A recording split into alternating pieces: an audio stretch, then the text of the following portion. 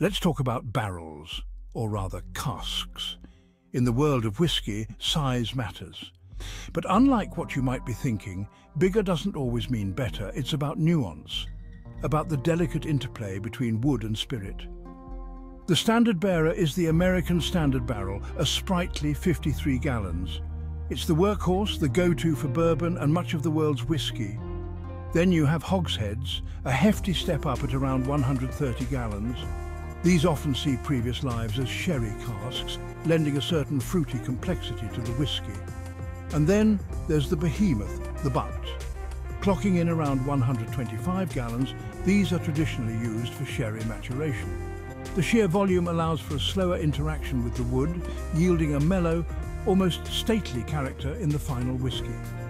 Each size offers a unique environment for the whiskey to mature, influencing its final flavour profile. It's about surface area, about the ratio of wood to liquid. Smaller casks mean more contact, leading to a more intense wood influence. Now let's talk about the inside of these wooden vessels. Charring, that almost primal act of scorching the inside of the cask, is crucial. It's not just about sanitation though, that's part of it. Charring unlocks flavours hidden within the wood, ready to be coaxed out by the maturing spirit.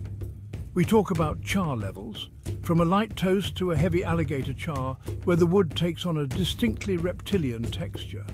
The intensity of the char dictates the level of wood sugars caramelized during the process. These sugars are key, lending notes of caramel, toffee, and even a hint of smokiness to the whiskey. Light char allows the subtler flavours of the wood to shine through, while a heavy char provides a bolder, more intense smoky character. Think of it like grilling a steak, a quick sear versus a slow smoke, each yielding a different flavour profile. The type of wood used in the cask is paramount. American oak, often used for bourbon barrels, imparts flavours of vanilla, coconut, and a distinct dill note. This is due to the presence of a compound called lactone, found in higher concentrations in American oak. European oak, on the other hand, tends to be more restrained.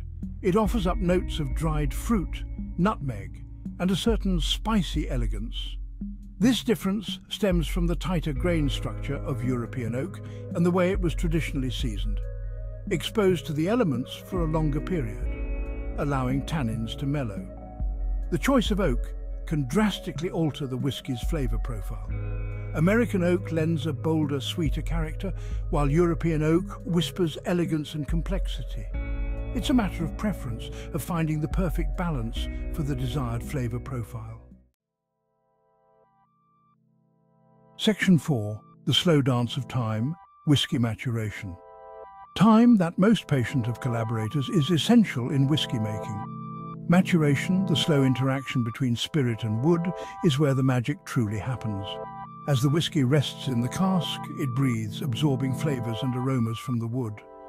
Over time, harsh edges soften, flavours meld, and the spirit develops a depth and complexity it lacked in its youth.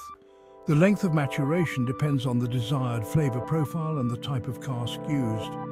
Some whiskies spend a mere few years in oak, while others mature for decades, becoming richer and more nuanced with each passing year.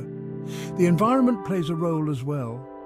Humidity, temperature fluctuations all contribute to the final product. Cooler climates result in a slower maturation, while warmer temperatures accelerate the process. It's a delicate dance, a careful balancing act between time, temperature, and the whims of nature. Section 5, the symphony of flavour, it's all in the cask. So there you have it, the seemingly simple cask, a vessel that belies the complexity it holds. Each element, from the size and type of wood to the level of char and the length of maturation, contributes to the final symphony of flavour that is whiskey. The cask is not merely a container, it's an active participant in the whiskey-making process. It's a crucible where raw spirit transforms into something nuanced, complex, and ultimately delicious. Understanding the role of the cask allows us to appreciate the craftsmanship and artistry that goes into every bottle. It's a reminder that good things take time, that patience and attention to detail are rewarded with exceptional flavour. Section 6. Conclusion: a toast to complexity. Next time you savour a dram of whiskey, take a moment to consider the journey it has taken.